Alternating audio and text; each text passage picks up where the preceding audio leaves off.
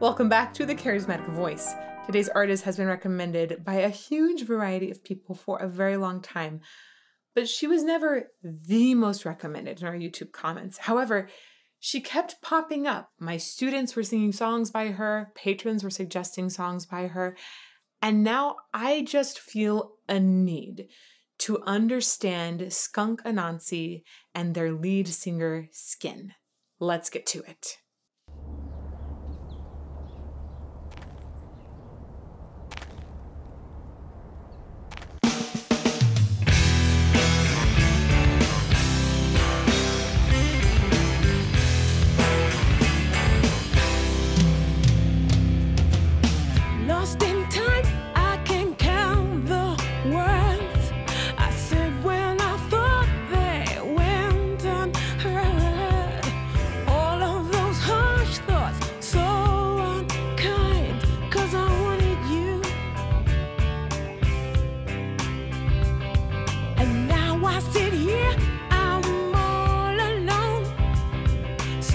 It's a bloody mess, tears fly home. A circle of angels deep in war, 'cause I wanted you. Wow. First impression is, I know I've heard this voice in a couple different places, but this is the first time I'm really listening in detail to how she's creating these sounds, and she is definitely not auto-tuned. She plays with her pitch and the shading on the higher side, or a little more spoken, a little more sliding into it. She really is playing with the pitch a lot, and she's playing with the placement of the sound a ton. Also, who is this camera guy who has cowboy boots? I think that this is a British band, and I was just really surprised to see cowboy boots at the beginning. Okay. Right? Very smooth at walking, but then falls down.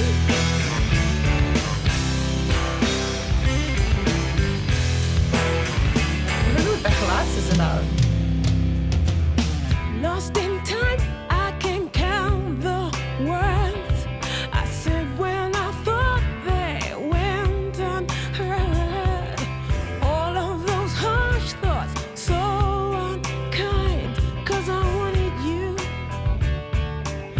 It's so cool the way that they're working that camera angle from him being collapsed. She's doing lots of creaks into the sound and really playing with the breath into it as well. So creaks are where you go like, that kind of sound. It ends up feeling very intimate, very personal when you do that. And the way she's using her air, it also kind of does like these sort of like gaspy flows into it at times. But it's so fascinating. I hear little tiny scoops here and there in the pitch, and it seems very deliberate what she's doing, or maybe more than being deliberate about playing with the pitch, she's just thinking about expressing the words. People work in different ways. Sometimes people are going to think just about the pitch play. Sometimes people are going to think about expressive play. In general, I would say most really fantastic artists will focus on expression during performances, and then maybe play with the pitch and a little more detailed technical things during practice. But during a performance, you just need to connect with your audience. Words I said when I thought they went unheard. Like, listen to how she does they. It has a slide off of it, and then it goes into a little fry at the end. Words I said when I thought they went unheard. I love that little run. Thoughts, so unkind, 'cause I wanted you. Kind, 'cause I said when I thought they went unheard. All of those harsh thoughts, so unkind, 'cause I wanted you. Also, really deliberate choices in her breath placement there between unkind and unheard. Both of those, she took a breath in the middle of the word. Unkind and unheard. It is extremely deliberate. It's in general considered a no-no to take a breath in the middle of a word, but she does it both times, and both times it has "un" as a prefix right before going into the other part of the word. So it's completely deliberate, drawing your attention to it. Oh, very interesting. Harsh thoughts, so unkind, 'cause I wanted you. I love that reveal of the car driving away and the side camera. And now I sit here, I'm all alone. So here sits a bloody mess, tears fly home. A circle of angels, deep in war, 'cause I wanted you. Ooh, there's something super interesting. And now I sit here, I'm all alone. So here sits a bloody mess, tears fly home. A circle of angels, deep in war, 'cause I wanted you. So I think I'm hearing some play with the amount of closure she has in her glottis, essentially, because I hear times when there's a lot more air in the sound and times when there's a lot less air. It becomes more of a condensed or pressed sound. So it's the difference between this and this. Those are two really polarized ends just speaking. But if you listen, we'll go back one more time. I'm all alone. So here sits a bloody mess, tears fly home. So in home, I hear quite a bit of H still in the sound, so aspiration essentially of more air coming through the glottis, so that opening space that's between the vocal folds. The vocal folds, right, they go like this in your throat. They go wacka, wacka, wacka to make a pitch. And sometimes they don't have as much complete closure, so more air can escape by it and make an airier tone. And now I sit here, I'm all alone. So here sits a bloody mess, tears fly home. A circle of angels, dear. So ain, when she sings ain, that has a little more closure on the top. I think she's playing with this, how much aspiration she has in her sound essentially. Alone. So here sits a bloody mess, tears fly home. A circle of angels, deep in war, 'cause I wanted you. Weak as I am, no tears for you. Weak as I am, no tears for you. Deep as I am, I'm no one's fool. Weak as I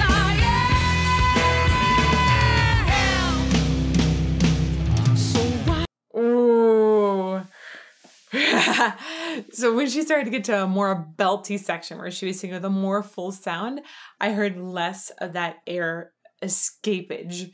The air escapage isn't necessarily a bad thing. Escape sounds like it might become a bad thing, but it just affects the tone of the sound and can definitely be used for lots of expression. I love the way she has that airy quality, but also a really full-throated sound.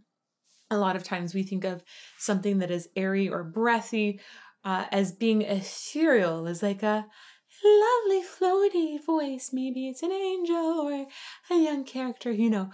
But having the fuller, mature sound also lower, and then having the breathiness in it and a little more gut in the sound as well, it has a unique quality to it that I very much enjoy. And then when she got to the chorus, it had more of a belted quality, meaning she was going up in a lower register still, not flipping over on her register, but singing very strongly, and I heard more closure in the chords.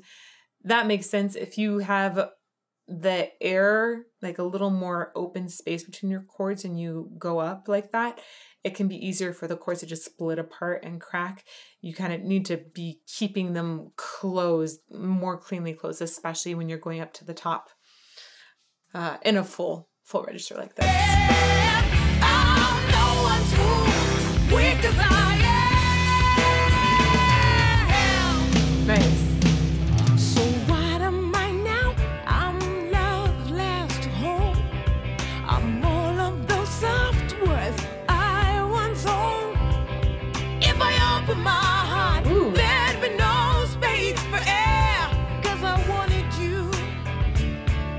that harmony was great.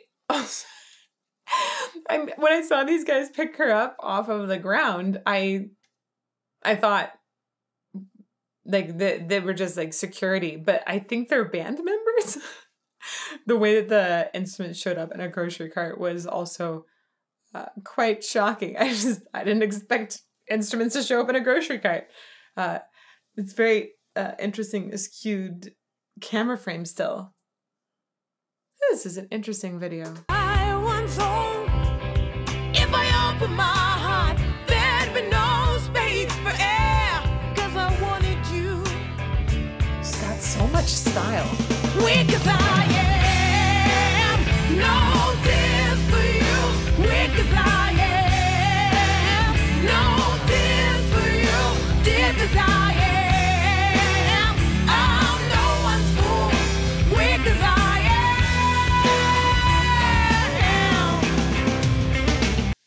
It's so interesting.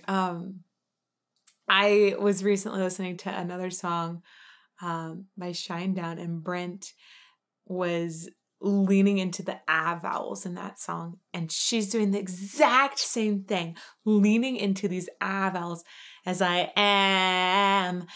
And I have to say, A vowels in particular are fantastic for belting.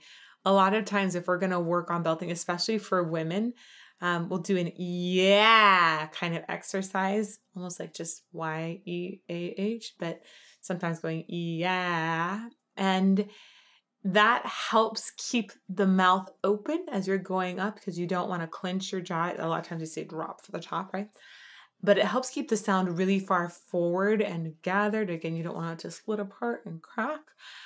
Helps keep that tongue high as well. A lot of times people will mistakenly add a lot of tongue tension when they're going high because the larynx wants to pop up.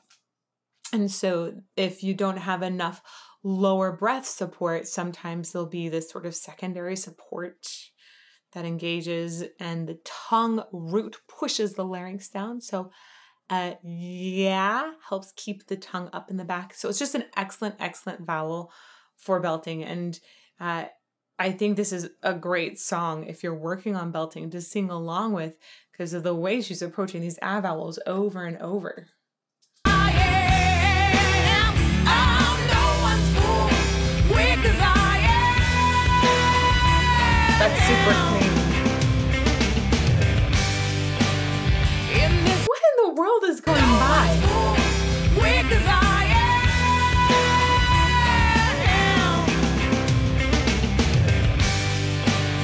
In this tainted soul, in this weak young heart, am I too much for you?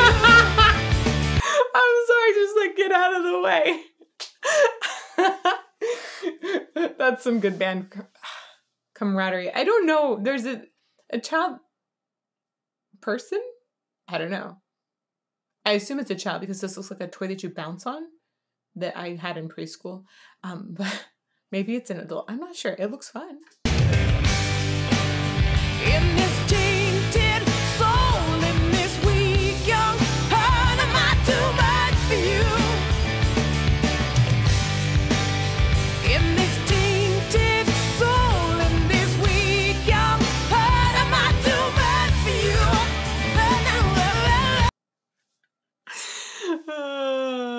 Okay, this kid's hilarious. I wanted to speak to the originality.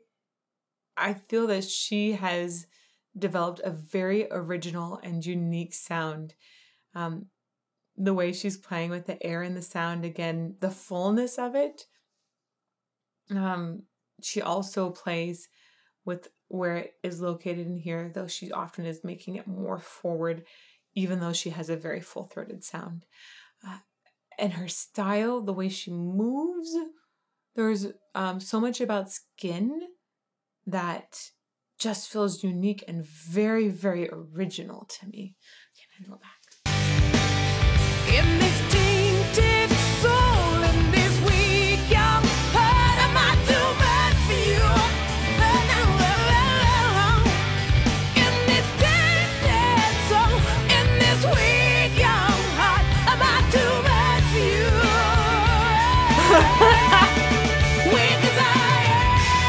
Oh my gosh, it's so funny. She's just like, kid, we're making a music video. I wonder if that was deliberate. I feel like it was deliberate. Not sure. Must be deliberate.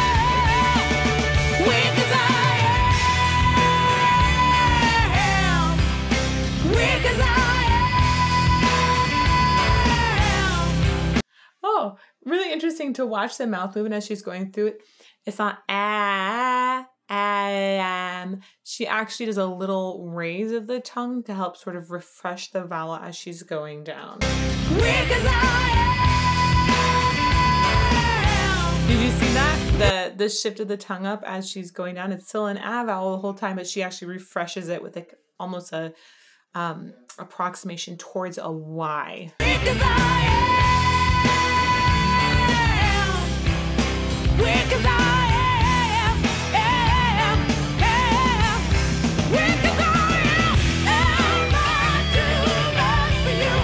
That's a great belt on top.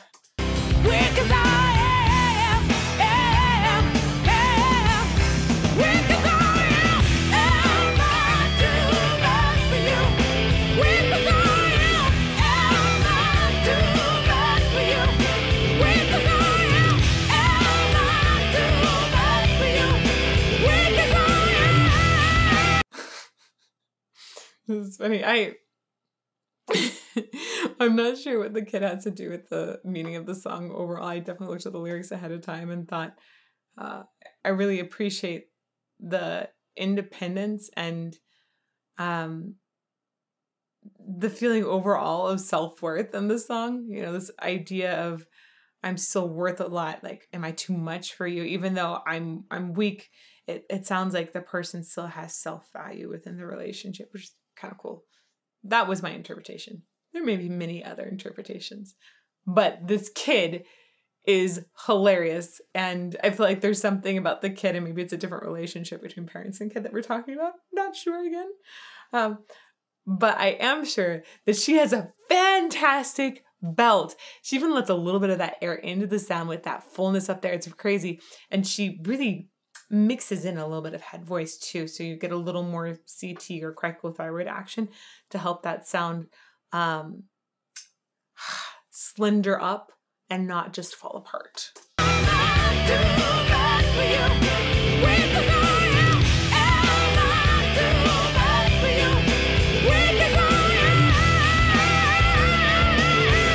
Nice.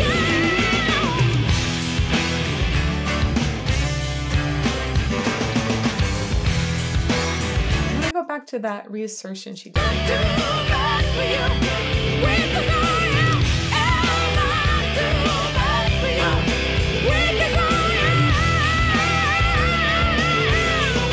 It sounds like she's like not only reasserting at a laryngeal level between her vocal folds there, but she also sounds like she's doing a little more of that Y approximation again to help reassert the note. Yeah. It's cool. She also sounds like she has tons of body support under her top belts. It's definitely something that is supported lower in the body. She's not just making this here. She's not just supporting with her shoulders or trying to have some clavicular breathing and support. No, she's definitely down low in her support system.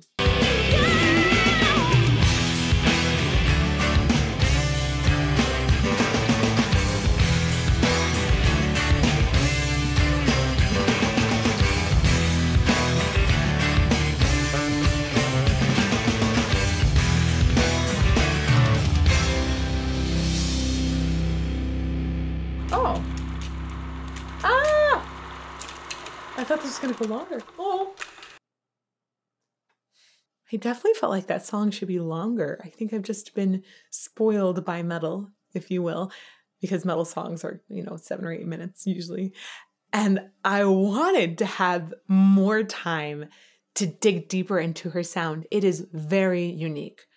I am extremely curious about where she developed her technique from, how she came upon this full sound that is so original at the same time. Oh, it's fascinating. Thank you to all of you for this fantastic recommendation.